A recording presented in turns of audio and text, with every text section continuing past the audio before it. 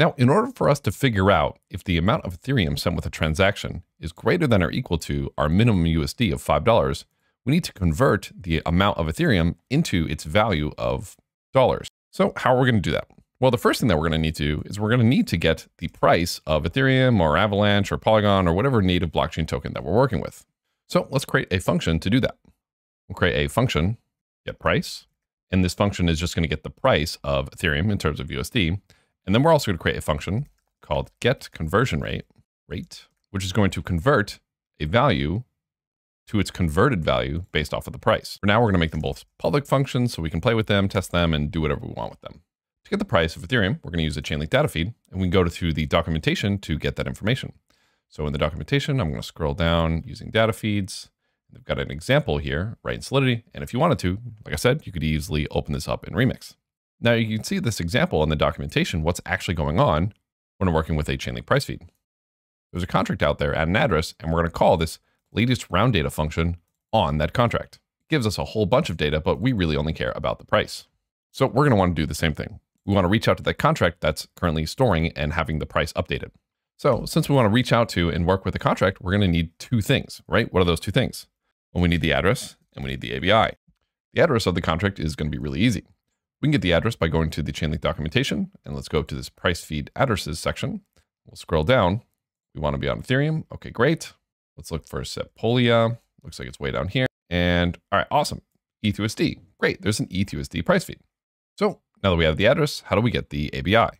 Well, before with simple storage, we imported the entire contract from the top and we compiled and we got the ABI like that. We could do that here, but that's kind of a lot of code. And we don't actually care about what the whole contract looks like. We only really want to know what the functions are, so we can call that latest round data function. Remember, if we're on Remix and we go down to the compilation details, the ABI is really just this list of functions that we can call on a contract. The ABI itself doesn't actually need to include any of the logic. It just needs to say, hey, these are the functions you can interact with, and here are their inputs, and here's whether or not they're payable, and here's whether or not they're view functions, etc. Like I said, though, this kind of is a white lie. You can also use a function selector or some other ways, but we're just going to ignore that for now. How can we get the ABI? There's a concept in Solidity known as the interface. If we go to the Chainlink GitHub, and we go to smart contract kit/Chainlink, we can see a lot of the different contracts in the Chainlink repository. We can go to contracts, SRC. This might look a little bit different based off of when you're looking at it. V0.8 interfaces, and we go to aggregator V3 interface. If we scroll down, we can actually see a whole bunch of function declarations, but none of them are actually implemented. It's just function, the name of the function, some stuff, external view, blah, blah, but then just the semicolon and nothing inside of them. This is what's known as an interface. If you compile this will actually give us that ABI because it defines all the different functions that you can call on a contract. It just doesn't have any of the logic. Again, we don't really even need to know what the functions do. We just need to know how to interact with the contract. And if a contract is deployed, it'll have that logic in its deployment. So what we can do is we can copy this whole thing, scroll all the way to the bottom, hit the copy button, and paste it in our Remix. Now, hold on though, if you're following along, you don't have to copy paste it in here with me because I'm going to teach you something in just a minute that makes this a little bit easier. This pasted code alert comes up. We're running Solidity code, so this is going to be okay. Since we're only working on testnets here, we're going to be okay that we don't have to worry about pasted code alert. If you want to take a second to read it, please do.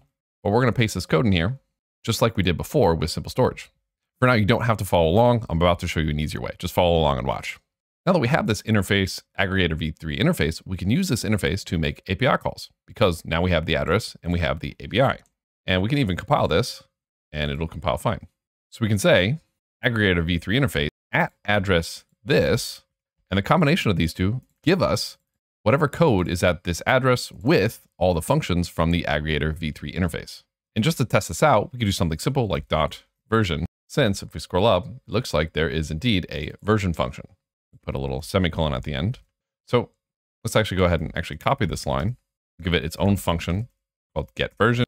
This will have this public view returns. What is the version up here? Return a uint 256. We'll return a uint 256.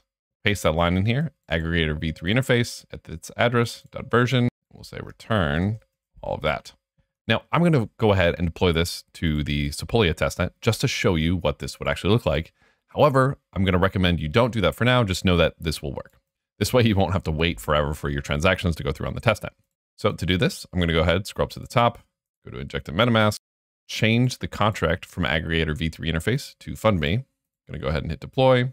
My MetaMask is going to pop up. I'm going to go ahead and hit confirm, and we're going to scroll down. And now we have a big blue button called get version, which I'm going to go ahead and click. And we can see we get a 4 return because at this contract address on the blockchain, it has the functionality for get version returning 4. And for the rest of this lesson, I'm going to be showing you guys and testing this on an actual testnet. However, I recommend that you don't test all of these as I go along. Just watch me do them because, again, waiting for transactions on a testnet can be really annoying. Sometimes the testnet might be having issues because, again, it's people running them out of the goodness of their heart. So for this lesson, just follow along, write the code with me, and then maybe at the end, deploy everything. So this is a really easy way and a common way that people use to interact with other contracts outside of their projects. They get the interface of that contract using the interface keyword. They compile it, and the compiler actually gives us an ABI.